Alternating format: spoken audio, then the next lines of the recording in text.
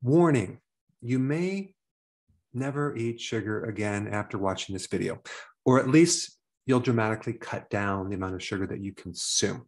And I think everyone knows that sugar is bad. It affects almost every part of your body. It causes weight gain. But what I want to do is I want to just take one little thing in your body and talk about the effects of sugar on that one thing. And that is going to be the red blood cells. In fact, the red blood cell is how they measure your blood sugars, okay, and how they even diagnose diabetes through a test called A1C. A1C is a test that measures how much sugar is stuck to the red blood cell. When the red blood cell, or at least the protein part of the red blood cell called hemoglobin, is exposed to sugar, there's this chemical reaction or binding that occurs, and that's called glycation. So glycation is the amount of sugar that binds with that hemoglobin and that renders it inactive. It can't work anymore. And so based on how much sugar you have stuck to your hemoglobin can determine what your A1C is. So let's say, for example, you have an A1C of 5.7 or less. That would be considered normal. And so the term 5.7% just refers to you have 5.7% of the total amount of hemoglobin in your blood that is stuck to this sugar molecule. So if it's between 5.7% to 6.4%, you're a pre-diabetic. And when it gets over 6.4%, you're a diabetic. Now, what does all this mean in simple terms? Well, the red blood cell should normally be very, very flexible. It should be able to hold oxygen and carry oxygen to the tissues, and it shouldn't be very sticky. It should free flow and carry oxygen to the body and release the oxygen, and then also pick up the CO2 and bring that back into the lungs where it can be reoxygenated. So the more that this protein in your red blood cell gets stuck with the sugar, the more your red blood cells are going to be stiff. It's going to be very, very sticky, and it's going to form clumps. And so that increases your risk of getting a clot. But when the red blood cell becomes stiff, it can't bend anymore. So what happens is the blood flows through your arteries into smaller arteries, and then tiny vessels called capillaries, they get stuck, okay? And so we have the arteries that push the blood down to the end of your body, like the toes and the fingers. And that's where the capillaries are, that then kind of goes in reverse and becomes the venous system, the veins, and then brings the blood back up through the lungs to start this whole cycle over. So the arteries are filled with this red blood that's oxygenated. And then as we use the oxygen, the return blood flow to the veins are like a bluish red because they have less oxygen. But if your red blood cell is not flexible, if it's rigid, if it's stiff, it can't bend, it gets stuck in the capillaries, and then that starves off the tissues. And this is why a diabetic starts noticing tingling in the fingertips and usually the toes or the bottom of the foot. They start feeling an abnormal sensation like numbness or even pain or burning. What's happening is the blood cells are too stiff and they can't seem to get through the pipes. And then we starve off the tissues with oxygen, we starve off the nerves with oxygen, and they start to die. That is the first change that happens on the road to necrosis or gangrene, where the tissues actually die. And when the tissues don't get oxygen and they start dying, you start having an increase of unfriendly microbes, it's called pathogens, and unfriendly fungus. And so when you have gangrene, you have a lot of infection going on in the body because certain pathogens thrive in this low oxygen environment. And this is where you get amputation when someone's a diabetic. It starts off as peripheral neuropathy where the nerves are affected, and then you get the ulcers, and then you start getting necrosis or dying tissue, and then gangrene, and they have to start to remove different sections of your foot, maybe starting with the toe or the ankle or whatever. So the effects of this interaction between sugar and this protein really messes up the red blood cell. It really brings down the red blood cell's ability to carry oxygen. It also reduces the volume of red blood cells. So think about this. If you're anemic, normally people take iron or B12, but is it really going to work on top of this problem where your diet is very, very high in sugar? actually creating or causing the anemia, and then you take some iron, is that going to really help you? The answer is no. Or another symptom related to not being able to carry oxygen, you're going to start climbing stairs and getting out of breath easier. You're going to have a hard time exercising because you're not going to have the wind or the oxygen. And so you're going to get tuckered out really fast. And so you're going to start taking things to stimulate your energy, like caffeine and things to boost your energy, when in fact, you just need to fix the red blood cell. So when these red blood cells can't fit through the capillaries, the other tissue that it affects is the eyes. This is why you have a higher incidence of visual problems, diabetic retinopathy, where you actually can go blind, because you're basically starving off the nerves that the eye needs to function. I mean, think about what the retina is. It's the extension of your brain. It's all neurological tissue. And so it needs to be fed oxygen through the vascular system. But a lot of different problems with the eye are related to this issue of this sugar binding to this blood cell. And the term for it is called glycation.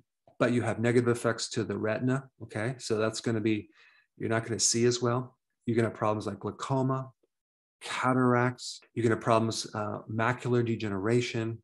So here you are on a high-carb diet, and you start to need glasses because you can't see. So you just keep getting thicker and thicker glasses, when in reality, you need to change your diet.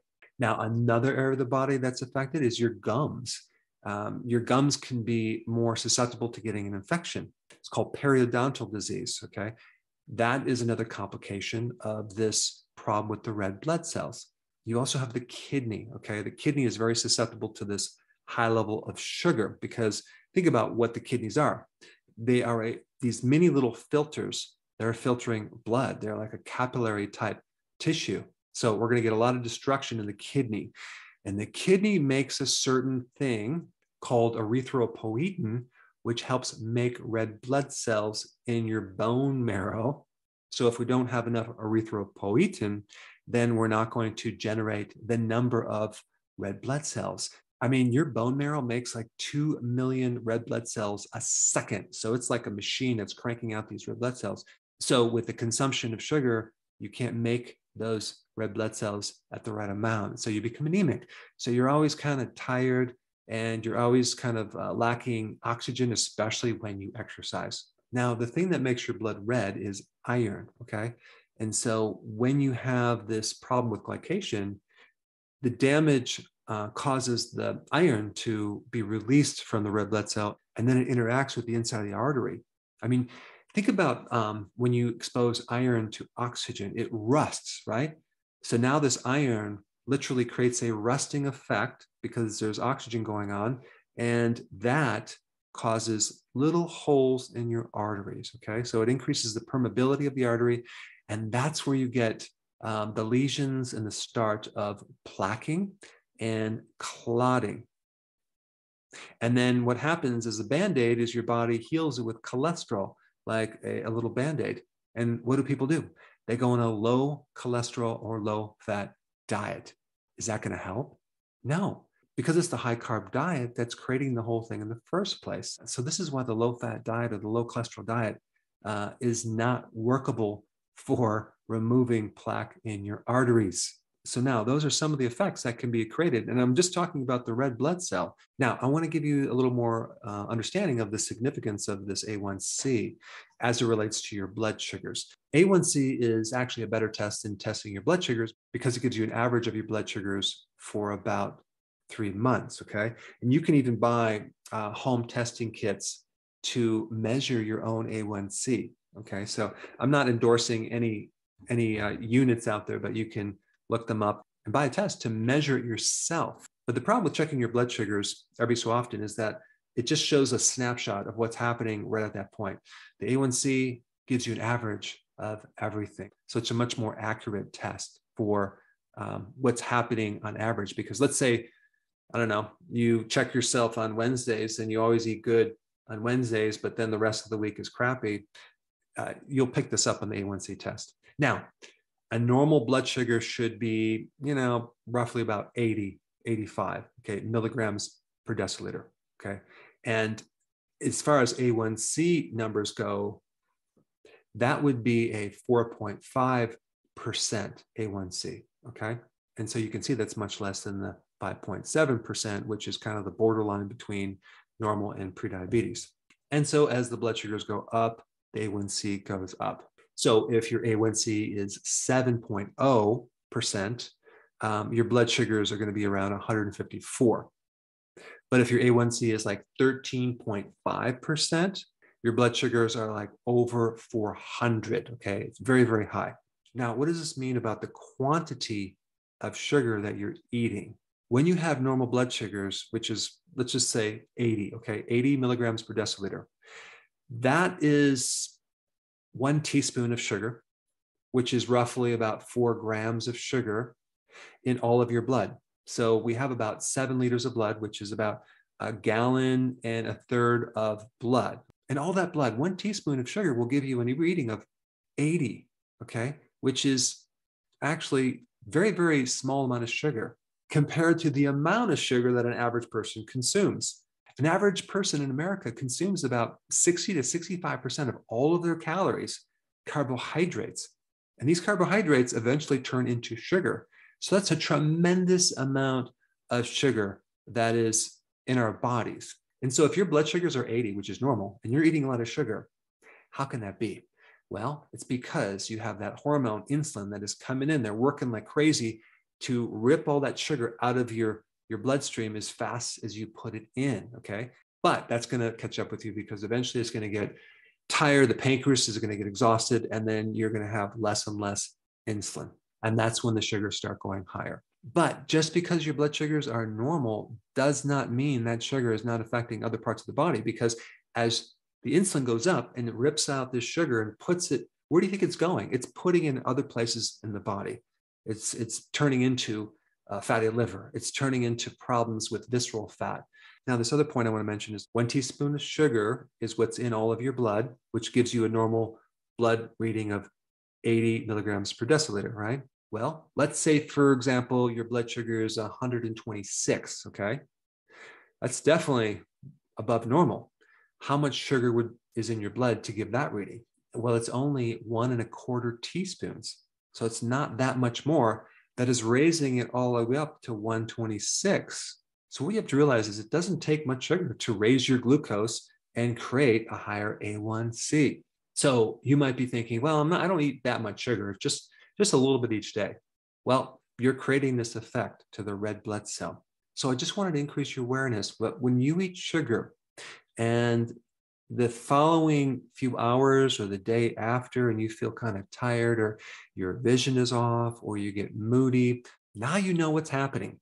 Your red blood cells are becoming stiffened and they're being stuck together. So I challenge you to do an experiment, okay, in the next week. Just cut out the sugar and notice how much more oxygen you have. Notice how much more energy you have, because now the red blood cells are a lot more flexible. They can fit through the capillaries. They can actually deliver oxygen to your tissues, which is a really good thing. Now, if you haven't seen my video on diabetes, which I've done a long time ago, I think that would be a really good video to watch now. Check it out. I put it right here.